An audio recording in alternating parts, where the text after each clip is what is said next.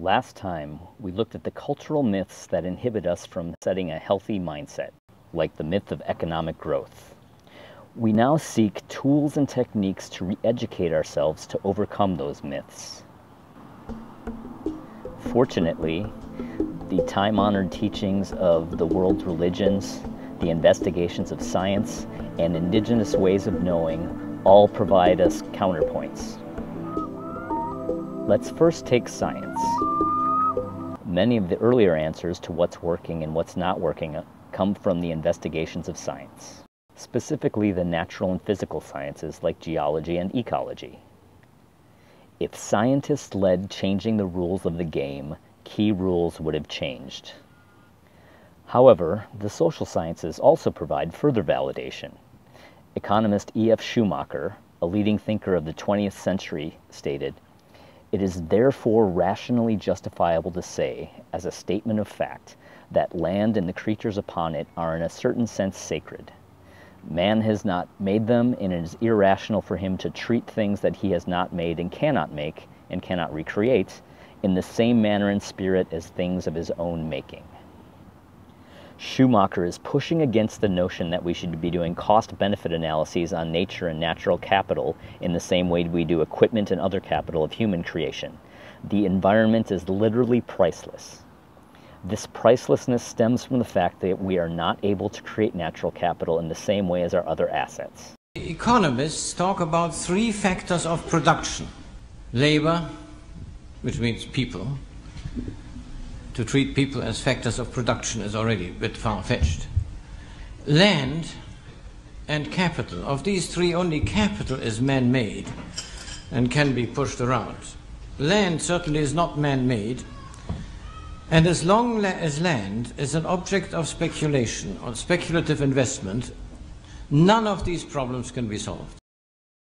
Nobel laureate Elinor Ostrom, Herman Daly, and many others have helped create the field of environmental economics precisely to capture and better investigate this notion.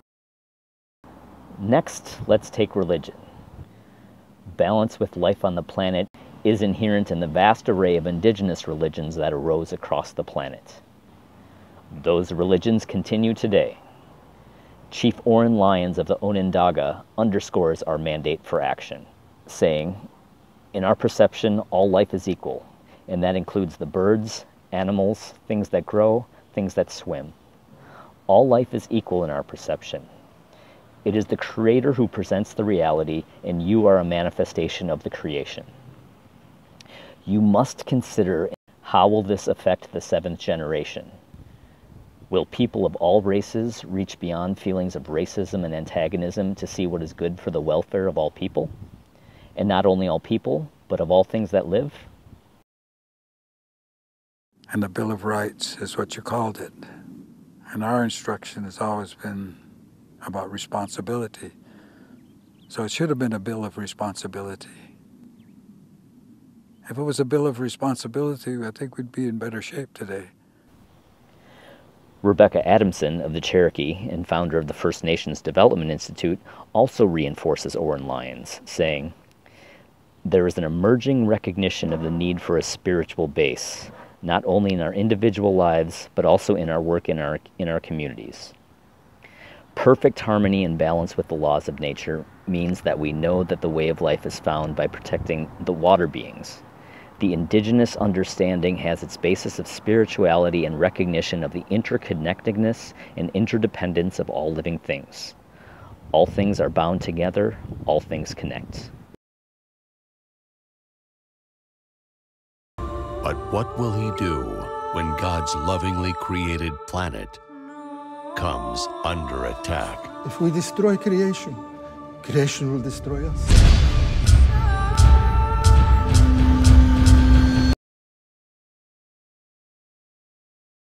From a Jewish perspective, Rabbi Michael Lerner asserts that it is through a poverty of spirit that we allow ecological destruction to happen. In his book Spirit Matters, he shows how deeply we've been hurt, not only ecologically, but also emotionally and spiritually and politically, by living in a world that systematically represses our spiritual needs. Saying, Our next stage requires that we take the next step in the evolution of consciousness and begin to see ourselves as one, as deeply connected, sharing one planet. The idea of our fundamental interconnection with each other and with nature was already articulated in the Bible when its prophets warned that without a society based on justice, peace, love, and caring, the whole world will face ecological catastrophe. In 1993, the Evangelical Lutheran Church of America issued Caring for Creation, Vision, Hope, and Justice, a statement to articulate the human role in stewarding the planet. Father Thomas Berry of the Catholic tradition asserts, "Only if we have a beautiful world can we have a beautiful mind and a beautiful soul. We must come to see the human species and other species as a single community."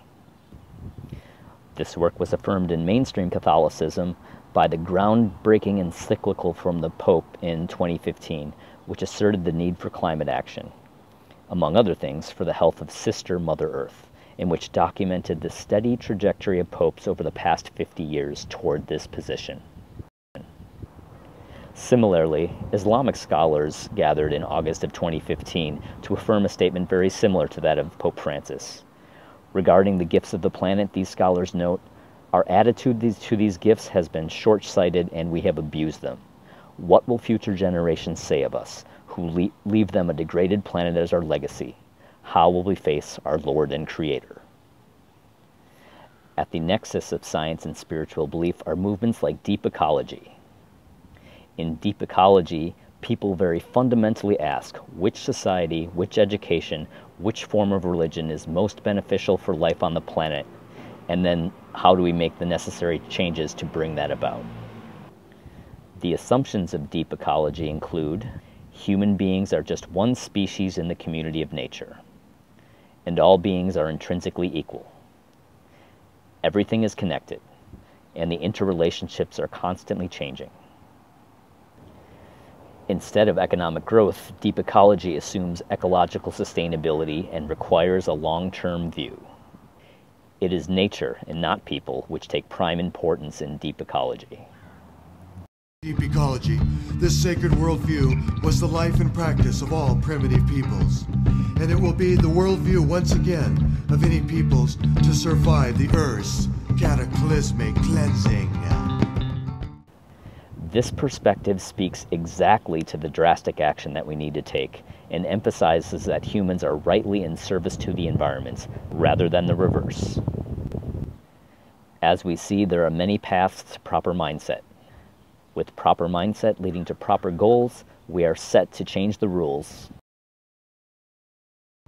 So life was sent into the dream to make it real, and for creator spirits to continue the dreaming. So, the spirit of all life sent the secret of dreaming into the world.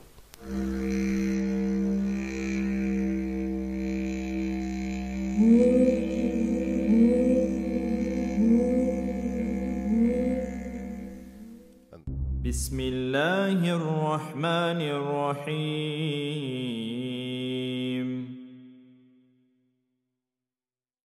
Alhamdulillahi Rabbil Alameen. The second teaching was the teaching of love, which was symbolized by the eagle. It has always been understood the essence and the spirit that is within each of us.